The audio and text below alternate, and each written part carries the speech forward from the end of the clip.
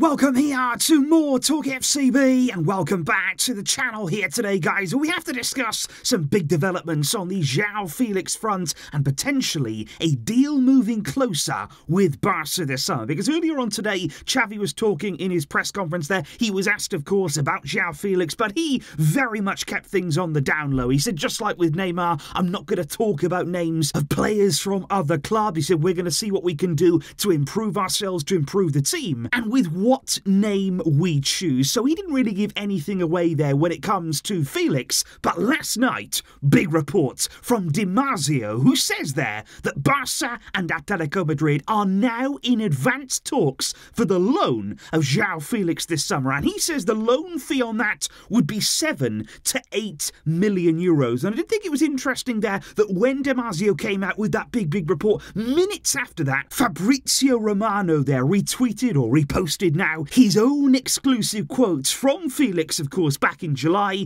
when he said that it would be his dream to join Barca. So that was interesting there to see the timing of that repost from Fabrizio, and it's interesting to see that report there from Di Marzio, because if that was true, that would be half of the loan fee that Atletico Madrid wanted this summer. They wanted around 15 million euros as a loan fee, similar kind of deal to what they did there with Chelsea, but look, we were never going to pay that, and I don't think many clubs in the world would have made the kind of deal that Chelsea did, to be honest. But off the back of that, guys, what's your reaction to that? Would you be happy to take Felix here on loan if it was to cost the club there a loan fee of 7 to 8 million euros? Would you be more happy, more inclined to go for that? But what I would just like to say again, off the back of what we discussed yesterday really on Felix, I would be staggered, absolutely staggered, if we agreed a deal here for him before we signed a right back. That would be extraordinary from the club. Surely that is not going to happen. But according to Di Marzio, Barça in advanced talks now with Atletico Madrid.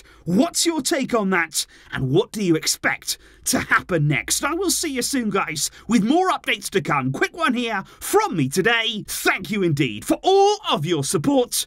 But until next time, as always, Visca El Barça.